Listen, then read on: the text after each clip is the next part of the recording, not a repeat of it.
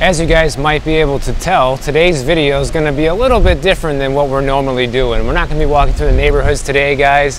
It is pouring rain. We got Hurricane Nicole making its way to Florida, and we're not going to spend too much time on the hurricane. Miami's not going to feel a huge impact from this. We're getting a ton of rain today. The wind has been pretty mild so far. They think that worst of it we're going to get later tonight, probably around 1 o'clock in the morning on Thursday early morning, I guess you could say, but Wednesday night for me. And I'm shooting this on Wednesday. By tomorrow, Thursday, when I make the next video, guys, most of this should be cleared up already. But we're actually at the top of the Lincoln Road parking garage over here. Got the movie theater down there, and you can see Lincoln Road down there in the distance and all the rain coming down. So I'm just gonna walk back and forth up here to give you guys somewhat of a view.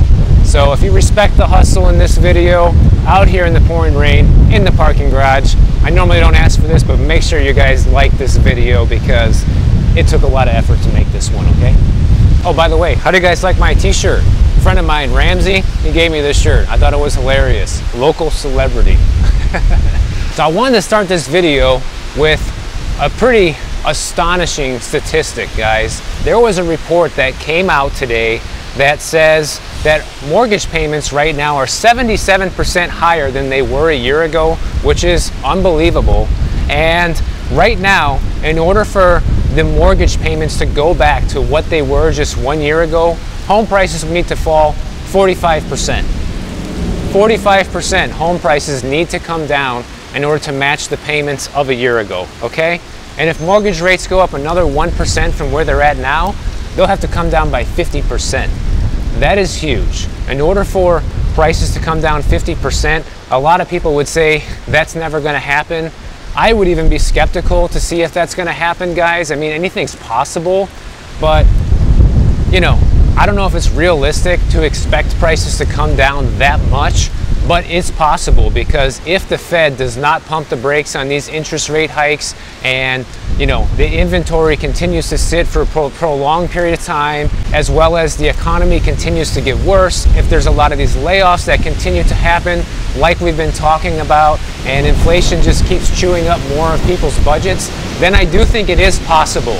But this is over probably the next few years. This isn't something that's going to happen by 2023. It's not like 2023 is going to come and then all of a sudden we got, you know, 50% cheaper homes. It's not going to be like that. If it does happen, probably like 2025 at the earliest is my guess. So, you know, it happens over time. Could it happen faster? Sure. Could it just come down by 20% and go back up? Absolutely. Anything is possible. So you guys can start feeling the wind here when I walk over this way. So hopefully it's not going to be too annoying. My microphone should be able to cut through. A funny statement from an economist. He says that the only way I see mortgage rates stopping their upward trajectory is if the economy dives into a severe recession. So we know that the Fed will most likely pivot at some point, but it's probably not going to be until they break something in the economy like we talked about before. And you know, by then the damage has already been done, so it doesn't really matter anymore. So all we can really do, because the data lags behind, you know, every time we look at the real estate data, we're looking at last month's data. And the next month's data doesn't come in until the month after, and so on and so forth. So we just have to keep an eye on the market month over month like we've been doing so far. And now month over month prices are falling every single month now. And I expect that trend to continue because the interest rates are just going to keep going up, guys.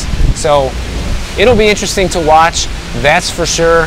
Whether or not we'll see home prices come down 50% in the future, I think everyone would be super happy about that because it would allow, you know, current homeowners to be able to move again. They wouldn't feel locked in by their current house, even though they'd be able to sell for way less. But, you know, it just kind of would open up the market again, whereas right now, everything is a Mexican standoff. You know, you have sellers that don't want to sell because they got low rates, and they also, even if they want to move, there's nowhere to go because everything's too expensive, and their mortgage payment's also going to be going up significantly, so it makes no sense to move. And then you got buyers saying, I can't afford it, I'm not going to buy. So at some point, something's going to have to give, and right now what we're seeing that's giving month by month are the prices, guys. We talked about that in yesterday's video. The prices are going down every single month right now. Now, here's a funny thing that I came across when I was putting together today's video. There was a little coaching article from Tom Ferry. He's like a big real estate bigwig. He runs like a real estate agent coaching program, teaches real estate agents how to sell real estate, especially in tough times like this. And it was just pretty funny, guys. I want to share this with you. One of the points they talked about in there was how to handle certain objections. And one of the biggest objections that most real estate agents are going to come across right now is clients that say, well, I want to wait and see what the market's going to do, which is what most smart home buyers are doing right now, especially if you watch my channel. And here is the response that Mr. Tom Ferry says that real estate agents should have to potential clients. So let me know what you guys think about this. He says that your job is not to convince them why the market is great. Your job is to show them the data and help them make an educated decision based on their goals. And here are two separate approaches. So that sounds a lot like what we do on this channel, right? We go over the data, just like we did in yesterday's video, and then you guys make the decision for yourself, okay? So far, so good. All right. So the first option is you tell them in certain price ranges, there's still competition for homes due to low inventory and low interest rates. Notice how they use the word low interest rates. Once we get through the next few months, there will likely be more competition, and who knows what interest rates will be. Are you willing to take that risk? What's the cost of staying put? Let's look at the available inventory this week and see if there's anything I can show you. This is hilarious, guys. Honestly, I think if a real estate agent says this to you right now, it just screams of desperation. And that's basically someone trying to convince you that right now is a good time to buy, and that somehow in a few months from now, it's going to be more competitive. What? How is it going to be more competitive, guys? Let's answer this question first before we move on to the next one. How is the housing market going to become more competitive in an environment where more listings are being added every single month that are not selling because inventory is not moving, and interest rates are rising, and inflation is taking huge chunks out of people's monthly budgets? Tell me how competition is going to go up, guys. It's not. In fact, in the coming months, it's probably just going to continue to get easier to buy with less and less competition because people cannot afford to buy. That's the bottom line. And if you can, in a few months from now, you're going to be facing like practically no competition. There already is hardly any competition out there. So this whole thing is a complete lie. If your real estate agent says this to you, you should probably find a new agent that is more realistic with what's going on. And here's the second thing that Tom Ferry says to tell your clients. He says, I can appreciate where you're coming from. I'm not here to sell you the idea of buying or selling because there's a lot of uncertainty right now. What I want to tell you is that I have some real data to share with you to explain why I think there's a great opportunity. Here's where we stand. Then show the client month over month and year over year statistics for your market. We just looked at that stuff yesterday, guys, in yesterday's video. If you missed it, go check it out. It was the previous video from the one you're watching right now on my channel. And we went through the data in that video in detail, okay? What does it show? It shows home prices are falling off a cliff. In fact, that was the title of the video because it's actually happening. It's not clickbait. I showed you guys exactly what's happening, and home prices are falling off a cliff, especially over the last few months. So I don't know how any real estate agent is going to show one of their clients this data and convince them that now's a good time to buy. But if you're selling, sure, I think you could still convince the client, you know, home prices are still quite a bit higher than they were just a few years ago. So yeah, for the seller, does it still make sense? Absolutely. But at the same time, good luck finding a buyer because they've basically disappeared. So that's really the real issue that we're facing right now. I just got rainwater right on my face and glasses. Check this out, guys. I don't know if you can see that in the distance. That's supposed to be downtown Miami out there, way over there. But there's so much rain, you can't even see it. This storm is dropping a ton of rain. Surprisingly, the streets haven't gotten nearly as flooded as we thought they were going to be so far. But like I said, by tomorrow, most of this should be gone. It's a pretty fast-moving storm, luckily. The view up here is awesome, isn't it? Now, if you guys actually want some helpful information, I want to give you a quick tip. If you're someone who bought any type of property this year and you're just now getting your property tax bill, a lot of people don't know this, but one thing that you can do is you can get a reproration for property taxes. And basically how this works is when you buy the property, most likely the previous owner was paying a much lower property tax bill than what you're going to be paying for this year, because every time you buy a new property, the bill goes up because the property gets reassessed, okay? And since I am in this situation this year as well, I'm going to give you my own personal example. So when I bought my condo in February this year, the property tax bill was $51.57 for the year. And now the new bill is $87.42. I'm talking $8,742, guys. And that's with the early payment discount, okay? So now what needs to happen is the amount that I was credited at closing from the seller to pay the property tax bill is insufficient to cover their portion of ownership. So the previous owner needs to pay the property taxes for the time they own the property. And in my case, that would be January 1st through the middle of February when we close, okay? And so they have about a month and a half of property taxes to pay us, which they gave us at closing. But since the bill for this year went up, they now owe us an additional $547, which I'm going to try to claim this week from the previous owner. So a lot of people don't know about this, and I don't know if $547 sounds like a lot to you, but considering the fact that a lot of people don't even have that much to cover an emergency, I think it's pretty significant. So if you bought property this year, make sure you go ahead and try to get that reproration, guys. Now, the biggest downside to this is that it's not a whole lot of money, but it is something. And at the end of the day, if the previous owner refuses to pay it to you, then your only recourse is going to be suing in small claims court, and it's not going to be worth it. That's the truth.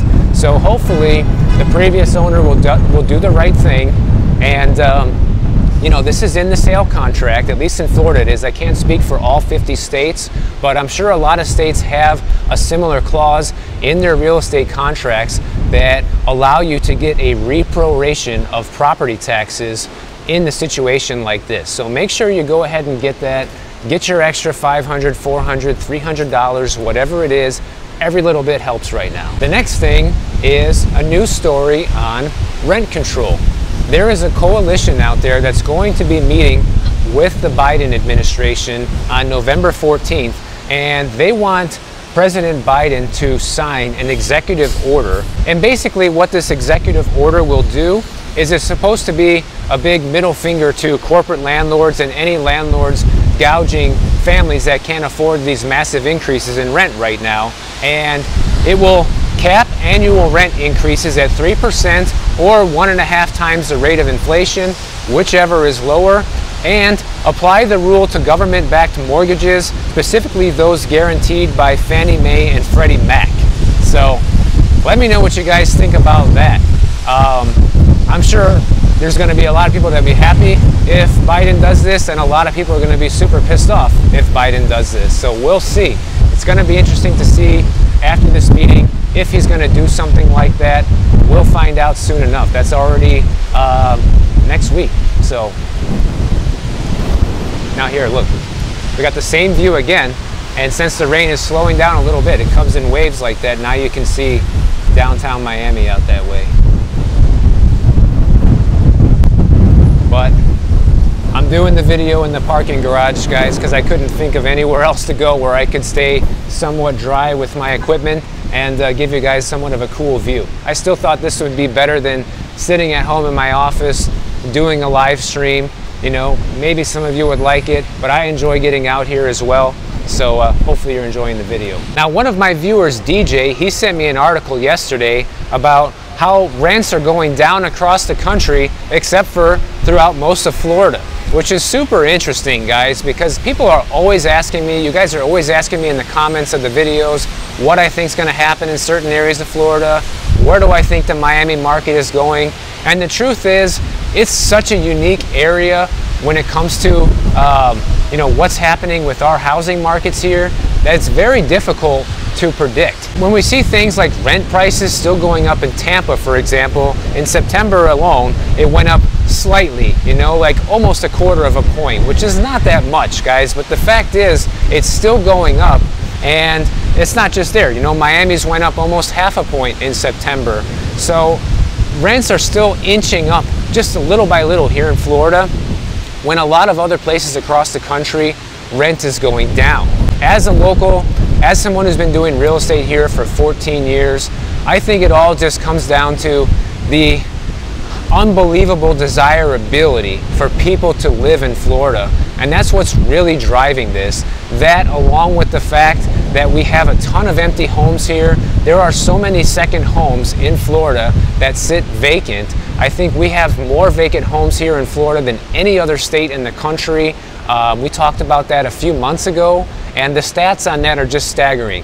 And when you combine a lot of empty homes with a huge demand for people that want to be here, it's going to drive up prices, guys. And I think that's one of the reasons why it's continuing to go up, even in an environment when prices are going down almost everywhere else. So that's the first thing. And according to this article, the only areas in Florida that have seen slight dips in rental prices recently have been Orlando, Jacksonville, and Lakeland. And we're all talking like less than 1/2 point, guys. It's basically negligible how much it's been going down. Not really enough for it to matter, but it's worth mentioning because maybe in those areas, if you're a tenant, you might start being able to get a little more bargaining power when it comes to leasing. But just like the housing market, when we're talking about buying, the best deals are yet to come. And only now things are beginning to make a turn and prices are starting to go down. So we're not at a point where, there's plentiful good deals anymore. That's just not the case yet. It's coming, but we're not there yet. The wind's really starting to pick up out here. I'm sure you guys can hear that.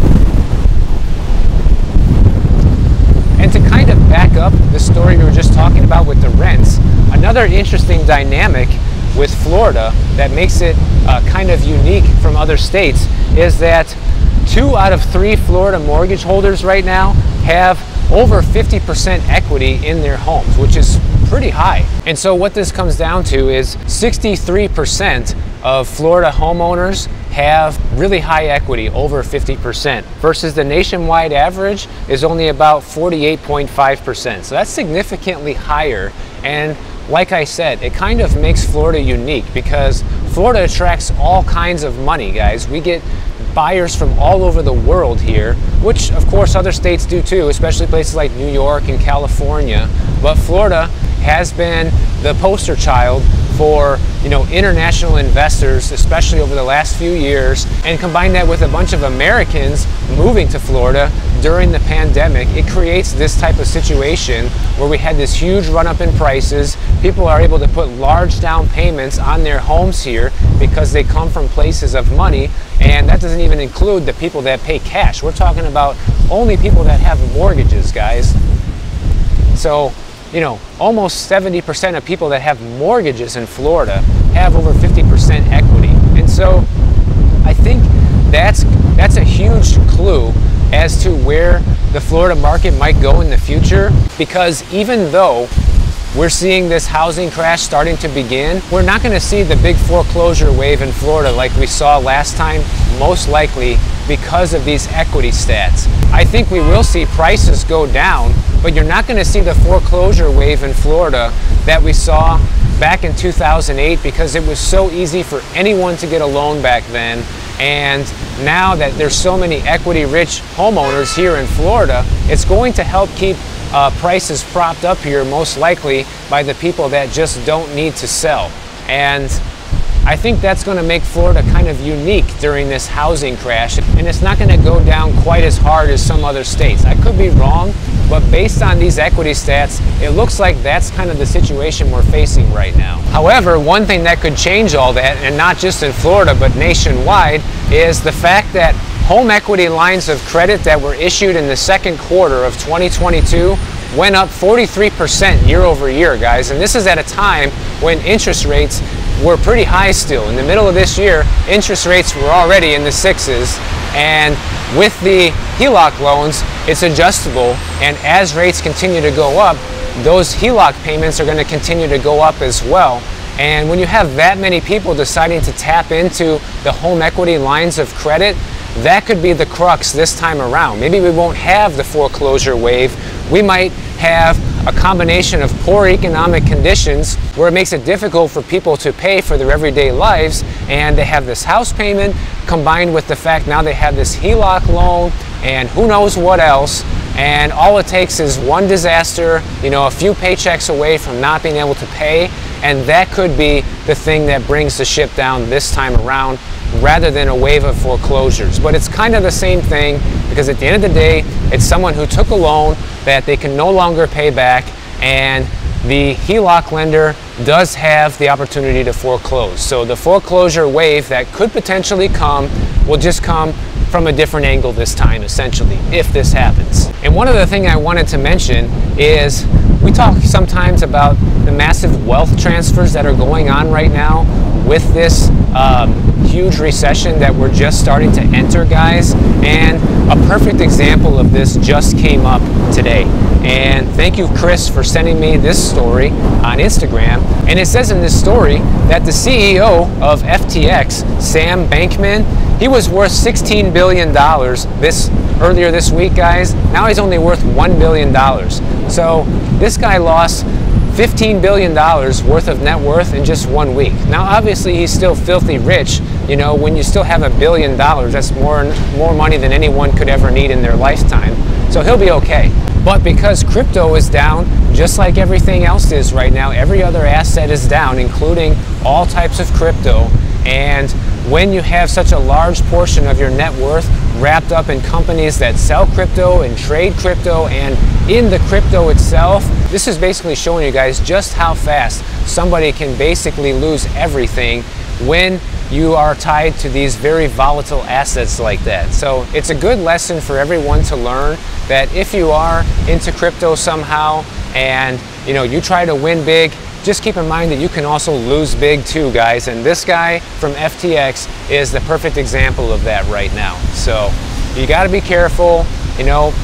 That's why I like more stable things, like we talked about before, silver and gold, real estate, stuff that tends to hold its value much better, even during big downturns like this. Will it lose some value? Absolutely, but nowhere near losing 94% of your fortune basically overnight. So if you guys enjoyed this video and you respect the hustle, me on top of this roof, showing you guys Miami from the rooftop, make sure to like the video, guys. Subscribe to the channel. Use the bell notification in order to receive all of my newest uploads. And hopefully I'll be back with you tomorrow with a little bit sunnier video, if not, at least not so much wind and rain. And if you don't want to wait for my next video tomorrow, check out this one on the screen right over here, and I'll see you in the next one.